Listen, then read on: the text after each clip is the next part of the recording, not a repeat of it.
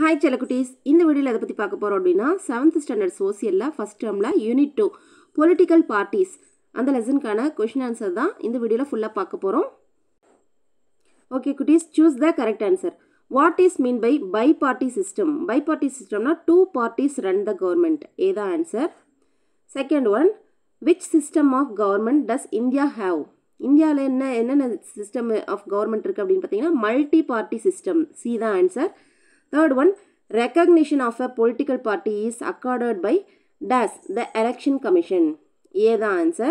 அடுத்தது fourth, political parties are generally formed on the basis of common interest. B the answer. அடுத்தது fifth, single party system is found in China. Chinaல single party system தான் இருக்கு. அடுத்தது filling the blanks. DAS form the backbone of democracy. Political parties form the backbone of democracy. Second one, every party in our country has to register with Election Commission of India. சரியா? எல்லா parties என்ன பண்ணணும் அப்படின்னு பார்த்தீங்கன்னா election commission of India வந்து election கமிஷனில் register பண்ணணும் அவங்கவுங்க பார்ட்டிஸை. சரியா? Political parties serves as intermediaries between the citizen and policy makers. Another, political party serves as intermediaries between the citizen and policy makers. Fourth one, a registered but unrecognized political party cannot contest election on its own symbol. Unrecognized இருக்கக்கூடிய அதாவது recognised ஆகாத political party வந்து அவங்களோட own simple பயன்படுத்த முடியாது. சரியா? Fifth one, the leader of the opposition party enjoys the rank of cabinet minister. சரியா? அடுத்தது மேட்ச் த ஃபாலோயிங். டெமோக்ரஸி அப்படின்னா rule of the people. Election கமிஷன்னா free and fair election. Majority party வந்து forms the government. Opposition party வந்து criticise the government policies. சரியா? அடுத்த fourth, consider the following statements, tick the appropriate answer. Which of the following statement is are correct? Every party in the country has to register with the election commission. A correct. The commission treats all the parties equally. அப்போ அது பியும் correct. அடுத்தது election commission alerts separate simple for recognised party. So இந்த மூணுமே correct. D தான் answer. All the above வந்து correct. அடுத்தது second one, assertion majority party place a decisive role in making law for the country. Reason, the number of candidates elected is more than the others in the election. Or is the correct explanation of A. So, A the answer. அடுத்தது பாருங்க குட்டீஸ், answer in 1 or 2 sentences, answer following hearts. இது எல்லாமே பார்த்தீங்கன்னா நான் தனியாக answer prepare பண்ணி வச்சுக்கிறேன், அதில் பார்த்துடலாம். ஓகே குட்டீஸ், கொஷின் அண்ட் ஆன்சர் போயிடலாம். Answer in 1 or 2 sentences. Question 1. What are the basic components of a political party? The basic components of a party are the leader, the active members and the followers. சரியா? Second one, name the three major types of party system. Three major party system எதுன்னு பார்த்தீங்கன்னா single party system, bi-party system, multi-party system. சரியா? ஒரு கட்சி, ரெண்டு கட்சி, அடுத்தது பல கட்சி. சரியா? அடுத்தது third question, name the countries which follow the bi-party system. Bi-party system follow பண்ணுற country எதுன்னு பார்த்தீங்கன்னா bi-party system can be seen in UK and USAல. சரியா? Fourth question, write a note on coalition government. அதாவது coalition governmentனா வேற ஒன்றும் இல்லை, கூட்டணி அரசாங்கம். சில கட்சிகள் வந்து கூட்டணி அமைச்சு ஆட்சி புரிவாங்க, அவங்க தான் வந்து coalition government. Without a majority, some parties join together to form the government known as coalition government. அடுத்தது answer the following. Question 1. Write any 4 functions of a political party. 4 functions of a political party எது அப்படின்னு பார்த்தீங்கன்னா the political parties provide loyal opposition to accountable and stability. சரியா? அடுத்தது they put forward different policies and programs for the welfare of people. They connect the society and the state. They form and run the government and develop public policy. அதாவது இந்த அரசியல் கட்சிகள் வந்து தேர்ந்தெடுக்கப்பட்ட அலுவலகத்துக்கு வந்து தனி நபரை பரிந்துரை செய்யுது. அடுத்தது அரசியல் கட்சி வந்து மக்கள் நலனுக்காக பல்வேறு திட்டங்களையும் கொள்கைகளையும் வந்து அமைக்குது.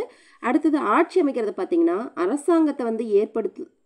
அரசாங்கத்தை ஏற்படுத்தி இயக்குதல், பொதுவான கொள்கைகளை உருவாக்குதல் போன்ற இந்த அரசியல் கட்சிகள் வந்து இது செயல்முறைப்படுத்துது. சரியா? அடுத்தது question number 2. when is a political party recognized as a national party?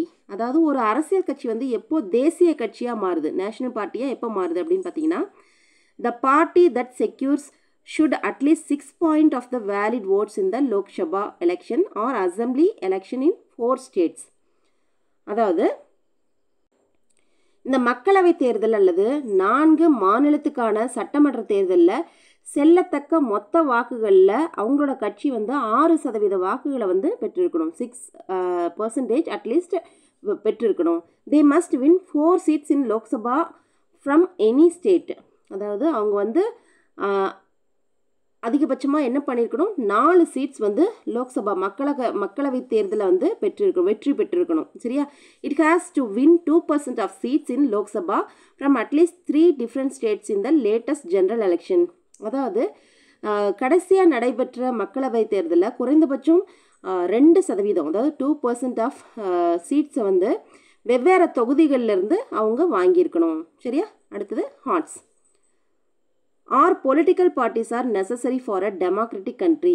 ஒரு மக்களாட்சி நாட்டுக்கு அரசியல் கட்சி அவசியமா அப்படிங்கிறது கேள்வி. S, political parties R necessary for a democratic country. கண்டிப்பாக அது தேவை. சரியா? அவசியம்தான். They are the back phone of democracy. அவங்க தான் முதுகெலும்பு. சரியா? They are essential elements to form the government. கண்டிப்பாக தேவை. ஒரு அரசாங்கத்தை உருவாக்கத்திற்கு அது கண்டிப்பாக தேவை. Citizen can elect there representatives. Citizen வந்து அவங்களோட ரெப்ரசன்டேட்டிவ்ஸை எலெக்ட் பண்ணிக்கலாம். Citizen also vote for the party of their choice and thus influence government formation. Citizen வந்து அவங்கவுங்க எந்த கட்சி அவங்களுக்கு பிடிச்சிருக்குதோ அவங்களுக்கு ஓட் பண்ணி அவங்கள வந்து கவர்மெண்ட் ஃபார்மேஷனுக்கு நம்ம கொண்டு போகலாம். சரியா?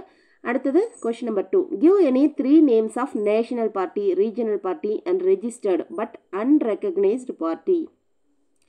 அதாவது என்ன கேட்குறாங்க அப்படின்னா, தேசிய கட்சி, மாநில கட்சி மற்றும் பதிவு செய்யப்பட்ட ஆனால் அங்கீகரிக்கப்படாத ஆகியவற்றில் சில உதாரணங்கள் 3 நேம்ஸ் சொல்லியிருக்காங்க. சரியா? நேஷனல் பார்ட்டி இது எதுன்னு பார்த்தீங்கன்னா, Indian national Congress, Bharatiya Janata party, communist party of India.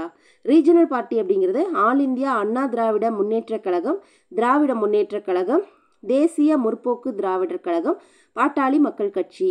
அடுத்தது third one, registered but அன்ரெகக்னைஸ்டு party எதுன்னு பார்த்தீங்கன்னா, labour party of India, Bharatiya panchayat party, Indian Indira Congress. சரியா? ஓகே குட்டீஸ். அடுத்தது activity. Question 1. Write any election manifesto if you are a party leader.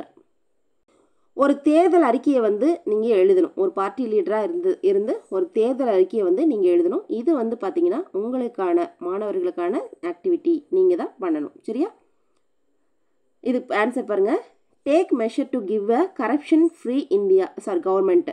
The agriculture sector would be given prior importance. Students will be taught technical skill at school which would enhance their scope for employment. Fourth one, free and equality medical care would be made available to all needy peoples. சரியா? Okay குட்டீஸ், இதோட பார்த்தீங்கன்னா இந்த lesson complete ஆயிடுச்சு. Next லெசனோட question ஆன்சரோட உங்களை வந்து சந்திக்கிறேன். அதுக்கு முன்னாடி ஏதாவது கமெண்ட்ஸ் இருந்தது, உங்களுக்கு டவுட் எதாவது இருந்தது அப்படின்னா கமெண்ட் பாக்ஸில் போஸ்ட் பண்ணுங்கள். நெக்ஸ்ட் வீடியோவில் பார்க்கலாம். தேங்க்யூ குட்டீஸ்.